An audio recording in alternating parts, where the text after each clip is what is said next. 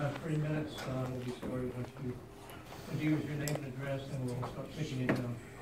Andrew Rencich, 197 Villacrest. I think we all know what topic I'm getting ready to mention. Yes, the discriminatory RV ordinance that is about to have a second reading. Why it's made it here, I don't know. As I mentioned many times before, the ordinance that either passes or fails tonight affects working and retired middle-class families through the city of Crestview. 7,800 plus, or 70% of the city that was just pointed out to us. This ordinance is a gross government overreach on individual property rights. The way the ordinance is written leaves massive holes for possible litigation, and it's open to interpretation. What is screening? Well, we have heard that it's possibly a potted plant or any other type of trailer that is not considered an RV due to all other types of trailers being exempt from the ordinance.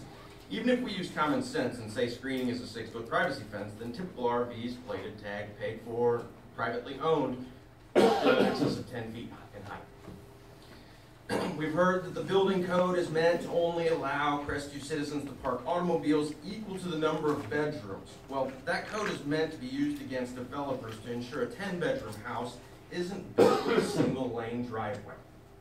Once the builder is gone, the property changes hands, and the homeowner can park whatever he or she legally owns and pays taxes in their driveway, such as a boat, cargo trailer, etc., except for an RV if it's passed.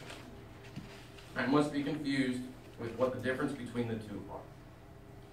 Let it be clear so there's no confusion. If you vote in favor of passing this ordinance as it sits or in general, you are voting to take away individual property rights of every Crestview resident. You will show that you are for big government and everything it stands for, the because I say so mentality. If you vote against this ordinance or no, then you vote to ensure the individual property rights of all Crestview citizens are not stomped on by big government ideology and agendas put forth and fought for by unelected officials of the city of Crestview. LPA quote, "It is better than what we had, Mr. Rencich."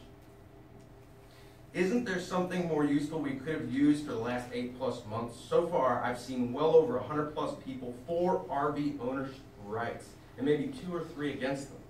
If you are the people's voice, then where are all the people that you are supposedly speaking?